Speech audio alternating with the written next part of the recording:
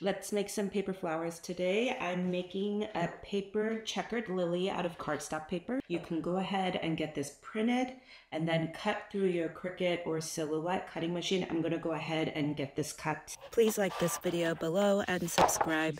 You'll need to print both sides, front and back. You can also hand cut these for those that don't have a cutting machine. The template will be linked below the video along with the supplies.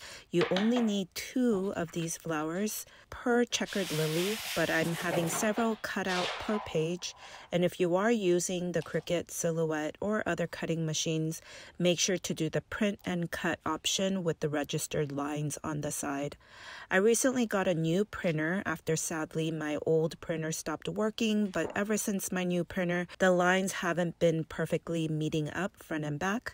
And if you have the same problem like me, you could just fill in the sides with a similar colored marker. I did add the print bleed and it worked better on the Cricut, but on the Silhouette it wasn't as filled in, so I'm just showing you this option to color in any areas that need it. Then you will add a little bit of white glue on the inside tabs near the center of the flower, and you are overlapping the left side on top of the right side, and it should help the flower pop up.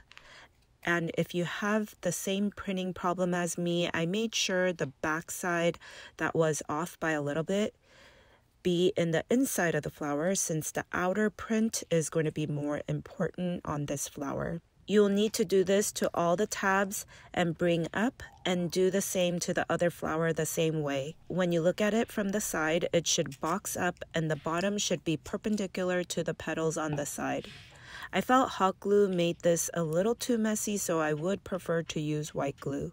Next, poke holes in the center for both the flowers and get your centers cut on white or off-white paper, and I added yellow marker on the rounded tips on both front and back. Then I added white glue on the straight edge of the center and glued it on this thinner floral wire stem. Then add your flower, and before putting it all the way up, add a little bit of hot glue right below the center. Then I added the second flower below and add glue. But this time I crisscrossed the flower so the petals go in between the first flower.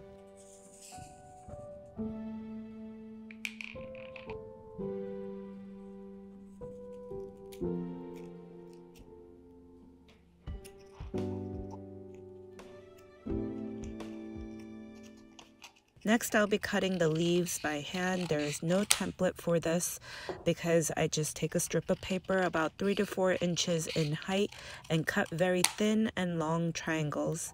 I like to add about 4 to 5 leaves per stem, and you can do more or less. Then I floral tape the stem and go down the stem, and I start adding the leaves about a couple inches apart and floral tape the rest of the stem.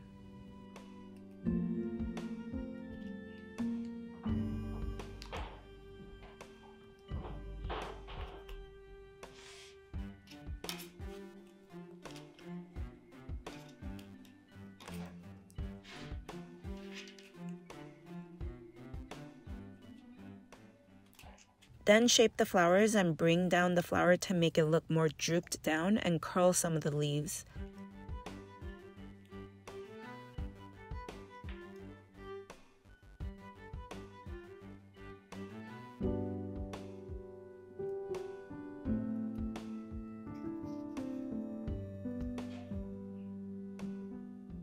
I made about 6 of the checkered lilies to add into my vase. I found this vase from Korea Daiso, and I think it paired really well with the flowers.